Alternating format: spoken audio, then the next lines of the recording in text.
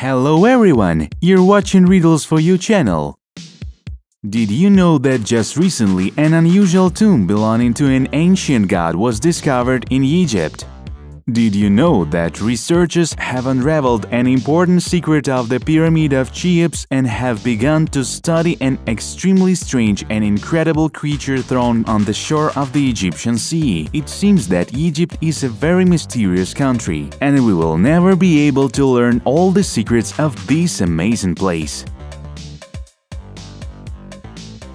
On Saturday, November 14, 2020, it became known that the largest archaeological find of the year was made during excavations of the Saqqara necropolis near Cairo. It was officially announced by the Ministry of Tourism and Antiquities of Egypt. There were found 100 sealed sarcophagi buried more than 2,500 years ago and 40 gilded statues. They were found in the necropolis of the pharaohs. Archaeologists opened one of the sarcophagi and found the mummy wrapped in cloth. They also conducted an X-ray examination and showed how well preserved the mummy was. The Egyptian Minister of Antiquities and Tourism, Khaled El-Anani, gave a large press conference at the foot of the famous Djoser Pyramid, where he showed journalists and foreign ambassadors some of the sarcophagi. In Saqqara is the necropolis of Memphis, the ancient capital of Egypt. There are 11 pyramids, including the famous Pyramid of Djoser. All of the pyramids date back to the Ancient Kingdom period. According to the history of Egypt, the tombs of the pharaohs began to be built in other places, but the burial of the nobles and priests in Saqqara continued for a long time.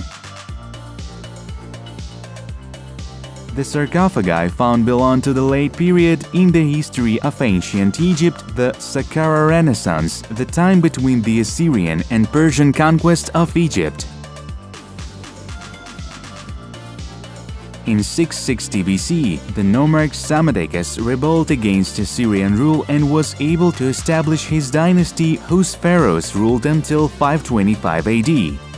The wooden sarcophagi on display in the city of Giza are so well preserved that they show the colors in which they were painted in the distant past. In addition to the sarcophagi, the exhibition also features 28 statuettes of the Egyptian god Sokar, one of the oldest gods in Egypt who played a significant role in Egyptian life. All of these finds lay in 3 shafts 10 to 15 meters deep in the tomb. After the archaeological work at Saqqara is complete, all the findings will be moved to the Grand Egyptian Museum in Cairo. It should open in 2021. For Egypt, archaeological finds are a way to promote the country's tourism brand, especially during the coronavirus crisis, when communication between countries was limited and therefore the number of tourists in Egypt decreased. According to the head of the research mission, Mustafa Waziri, Secretary-General of the Egyptian Supreme Council of Antiquities, preliminary studies have been already shown that the coffins belong to priests of the 26th dynasty of pharaohs, as well as high-ranking officials and members of the elite. Most of the coffins contain mummies. Their study will be continued under laboratory conditions.